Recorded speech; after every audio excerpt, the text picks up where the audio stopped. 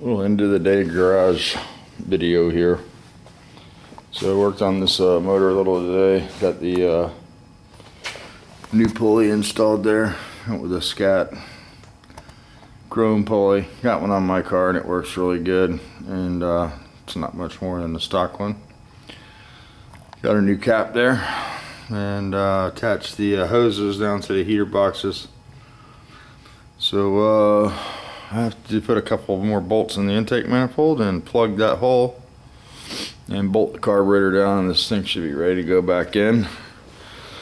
Also put the clutch on the back of the motor, set the end play.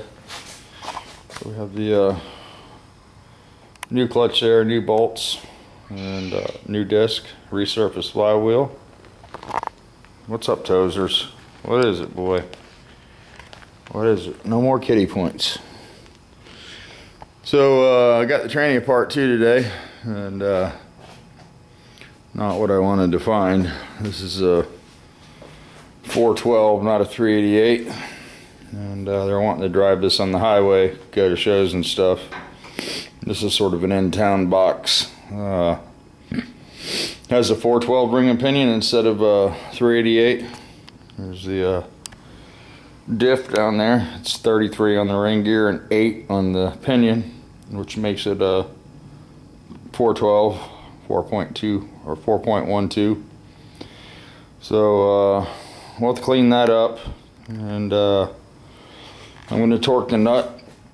The pinion nut here is loose, and I'll go ahead and torque that up. We'll put a new seal on here. We'll seal this up, and then probably down the road build a freeway flyer for this to give it a little more legs on the highway. I know that's what they eventually want. So rather than going here and fix reverse on a transmission that they don't want, we're not going to pull the gearbox out. We'll just seal the rear end housing, put the main shaft seal in, and the 2 flange seals, and call it a day on this one.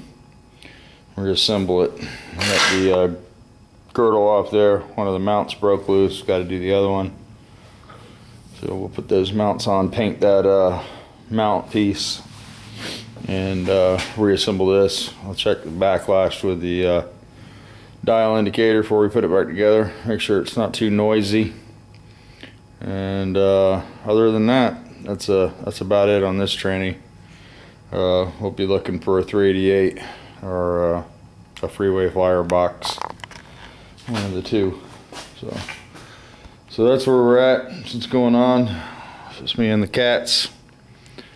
3 of them today. Hey, Dart. That's a Dart. That's taking off. We got engine and toes.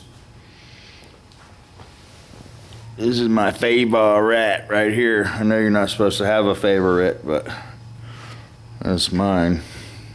That's my favorite. Meow, meow, meow. Right, engine? You know you're my favorite too, don't you? A little spoiled cat. A little spoiled cat. Toes is my buddy.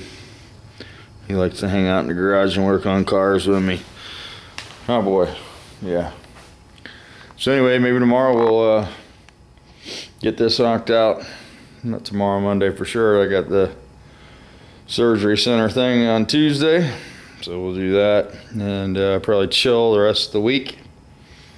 But that's where we're at. I messed with the top on this a little bit today, and pretty convinced the frame on this is pretty much done.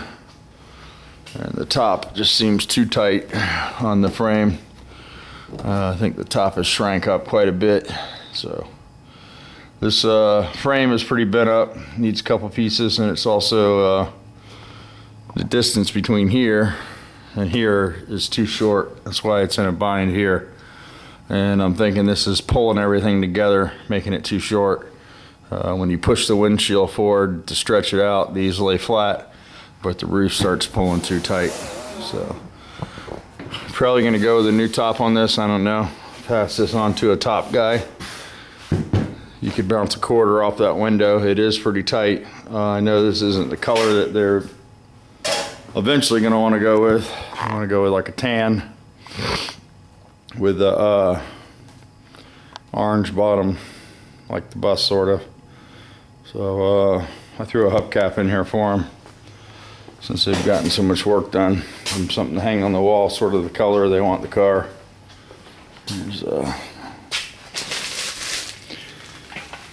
It's covered with dew right now. I don't know how good you can see it. There you go. The little skull in there with the flames buried under the candy. I did a bunch of these. I have a bunch of them. I was going to sell them, but nobody showed any interest. So they're just hanging out in the back room. I'm going to let this guy have one though for his wall. Figured that'd be cool. Sort of the color he wants his car. So yeah, give him something to look forward to. Okay, that's what's happening today. Hung out with Andrea a little today. Went and picked up some coupons with her, inserts. Did that thing, went to Orlando.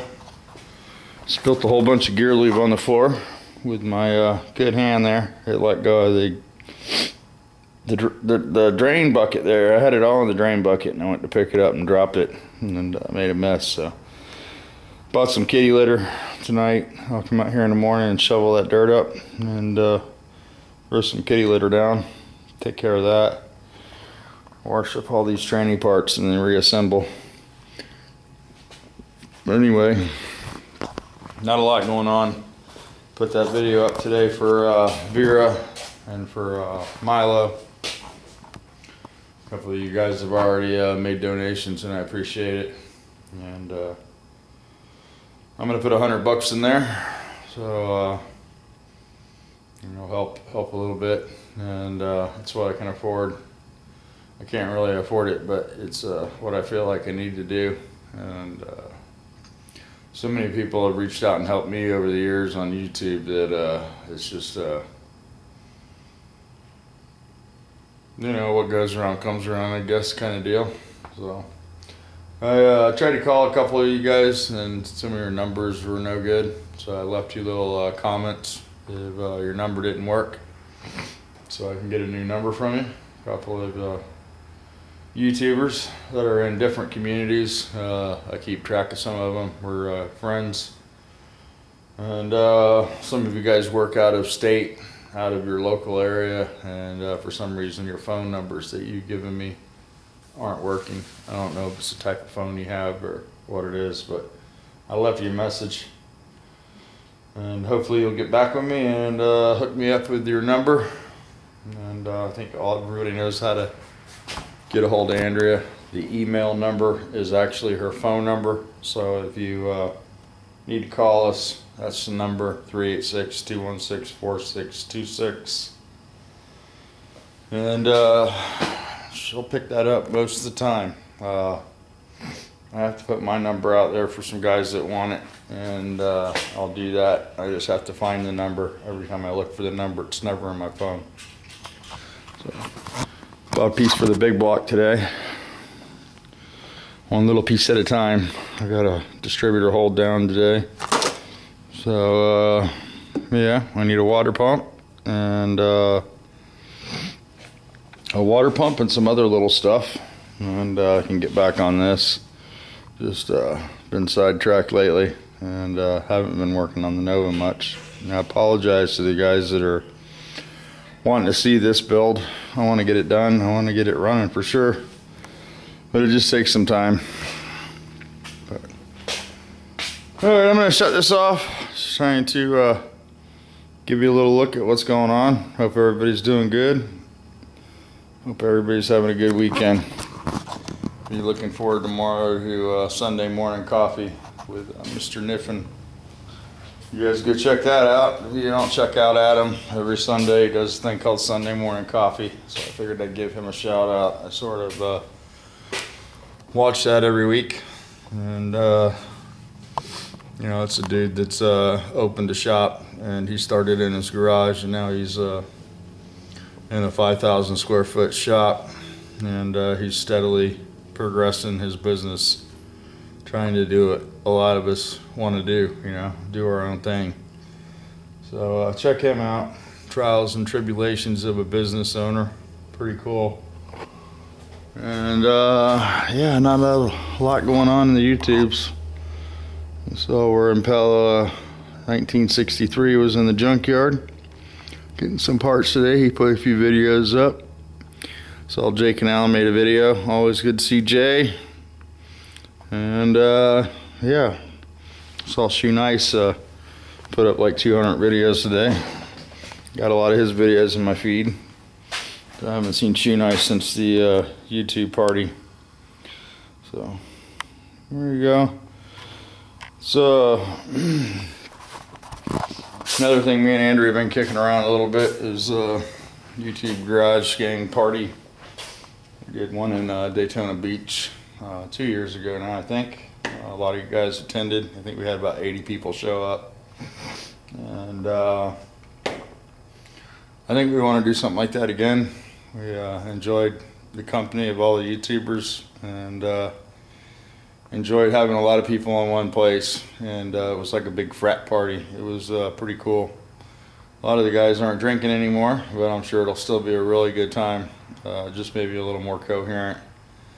But seriously thinking about doing another YouTube party, and I'll probably mention it in a couple of videos. I might go over to the beach, show some spots that we have in mind, maybe for a little beach party or something.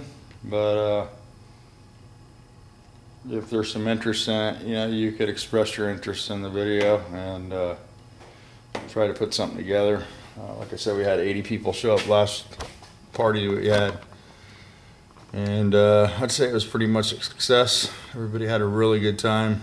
Greg Porter drove down, brought his Gia, gave everybody rides, and it was pretty much a good time. We had some people from England show up, and Bob from Canada came down, and we had people from all over the country show up to Daytona Beach for some not so impressive weather. So hopefully the weather will be a little nicer this year, or whenever we decide to do it. But I'm thinking that's something I need to continue on and do once a year. I know Pisser does a party, and a lot of times I try to make it to his party so I can meet some people in different areas of the country. So I don't know if Pisser's going to do his party this year, but I think I'm going to do mine. And I think we'll try to make some plans and give you guys some details on that and see what you think. And then we'll kick it around. What are you doing, weighing yourself? Huh? Why are you on my scale? Are you picking a color chip? Do you like to watch the numbers? No wonder my scale is never correct anymore, huh? No wonder. I always have to reset it. I always wondered what was going on out here. So there you go. I found the scale bandit. And it's the cat. Seems to really be infatuated with the numbers. You just can't yell at a kitty cat. You might want to get down from there. Yeah, come on. Oh. Yeah, you're a good kitty. Meow. Are you a little fat cat? Alright, Toes. Keep an eye on her, will you? Oh yeah, she's not having it. Right back to the scale. Right back to it. Alright, engine, say goodbye. We gotta go. It's late. You guys have a good one.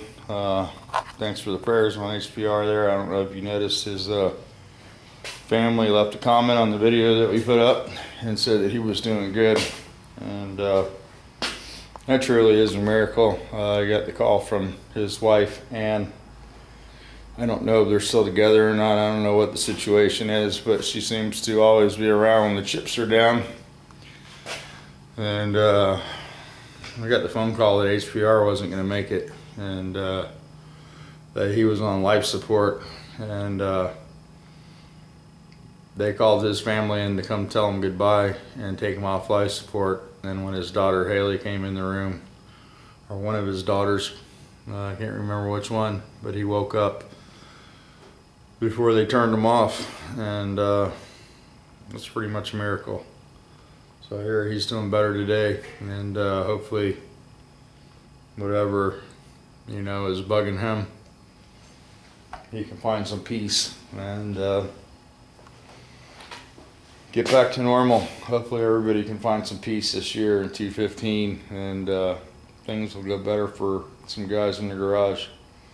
But we could have lost 2 of the garage members this weekend, and we luckily still have one with us. So thank you for the prayers from HBR. His family thanked you, and you can go back on the video and see where they left a comment. So thanks for supporting the guys in the garage, and I know we don't always get along 100%, but for the most part I think we get along and care about each other, and that's pretty cool in today's age. So pretty cool, the Garage Gang group and the YouTube community together make a good pair. So let me shut this off, and I'll come out here tomorrow and get some more stuff done. And bolt some rockers on, adjust some valves, some wires on, and that'll be done. A couple exhaust bolts, and then finish up our training so we can button this thing up. So that's where we're at. Let me do something with this cat because it's walking all over my stuff.